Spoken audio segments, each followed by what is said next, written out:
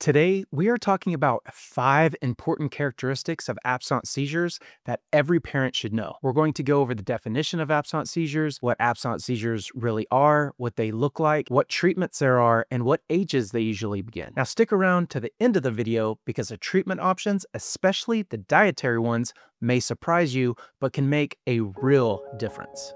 So, what are absence seizures?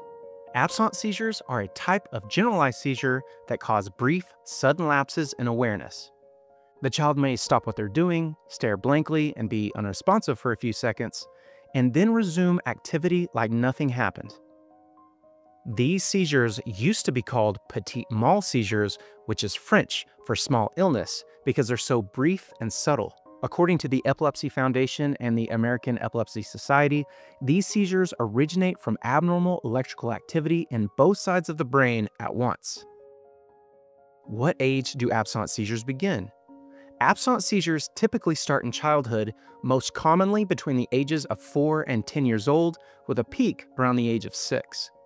Girls are slightly more likely than boys to experience them, and there are actually 2 main types: childhood absence epilepsy, or CAE, and juvenile absence epilepsy, or JAE. CAE begins earlier, while JAE often starts in adolescence and may be more likely to continue into adulthood.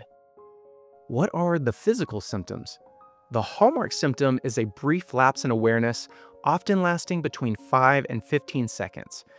During this time, the child may stare blankly, stop speaking mid-sentence, blink rapidly, or have slight eyelid fluttering, and they may even make small chewing or lip-smacking motions.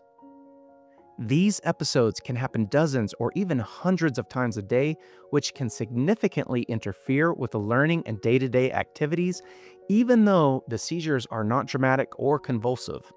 A teacher might first notice these during school when a child appears to be, quote-unquote, daydreaming more than usual. So, will your child ever outgrow them? In many cases, yes, especially if the child has childhood absence epilepsy, which about 60 to 70% of children with CAE will outgrow their seizures by adolescence. Juvenile absence epilepsy, on the other hand, is more likely to persist or evolve into other seizure types over time. Still, even when seizures do go away, close follow-up with a pediatric neurologist is important. Early diagnosis and treatment can improve long-term outcomes and academic progress.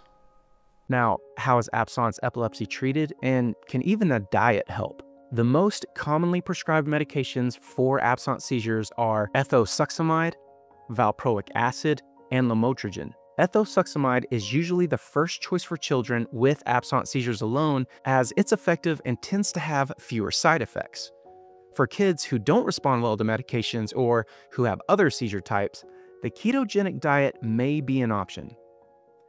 This high-fat, very low-carb diet shifts the body into a state of ketosis, which has been shown to reduce seizure frequency in drug-resistant epilepsy, including some absence seizures. Studies have found that up to 50% of children on the ketogenic diet experience at least a 50% reduction in seizures. Now, it's not a magic bullet, and it needs to be done under strict medical supervision, usually with a dietitian or a neurologist, but it can be a game changer for some families. And that's it for today, folks. Parents, remember to consult with your pediatric neurologist if your child is experiencing any of these conditions. Good luck.